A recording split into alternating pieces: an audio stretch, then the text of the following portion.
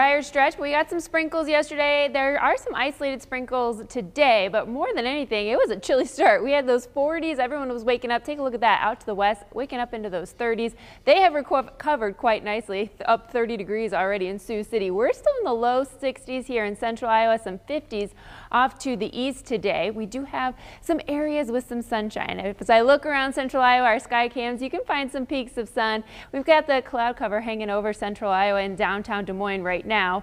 Those winds are out of the west at 12. That's about where they'll stay through the afternoon, around 10 to 15 miles per hour, but it is straight out of the west this afternoon. So as you're driving up and down I-35, you just kind of want those two hands on the wheel. Taking a look at the forecasted winds today, 10 to 15. Tomorrow, 15 to 25, gusting near 40. So it's definitely a two-hand on the wheel type of drive day. As we head into Thursday, it will feel much more like today. So today is a good day. Thursday is a good day to get out and about and run your errands. Tomorrow, not as great. We still have this low that's off, circling up to our northeast, and it's just wrapping around those clouds and some light showers. There'll just basically be a couple sprinkles. That's about all it would get. You turn on your windshield wipers and that's about it. You can start to see some green up in northern Iowa. Most of this is not hitting sensors. Actually, some of the radars, it's not even picking up too much of this. So it's likely just evaporating before it ever hits the ground.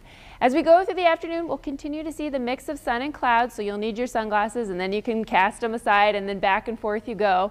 Tonight we'll see those partly cloudy skies. As we go through Wednesday, much more sunshine. Notice the clouds kind of take a drive off to the southeast, and those winds, they will be kicking. Again, gusts up near 40 miles per hour. Then as we head into Thursday, that's when the cold shot of air is going to come in. Notice some thicker cloud cover up in northern Iowa, but it will be much cooler with highs only in the 50s thanks to a cold front.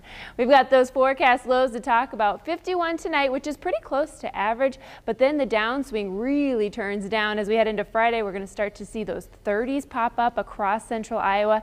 Northeast Iowa does have the best bet of seeing some frosty conditions, but certainly we will be watching to see if those lows, if we do get clear skies, that would be bad news. That would be better chance of seeing that frost. As we head into Friday evening, it does look dry for those football games. Saturday morning does look dry with those clouds, but as we look towards the afternoon, there is a chance of seeing some rain bubble up in central Iowa, push off to the east into the evening hours. Keep in mind the cyclones play at 6:30, and then Sunday morning there could be some leftover lingering showers early, but things clear out after that. Today we'll see that mix of sun and clouds. Most will stay dry throughout the entire day. Just there could be a couple speckles here and there, but 65 degrees, so a couple degrees warmer than what we had yesterday.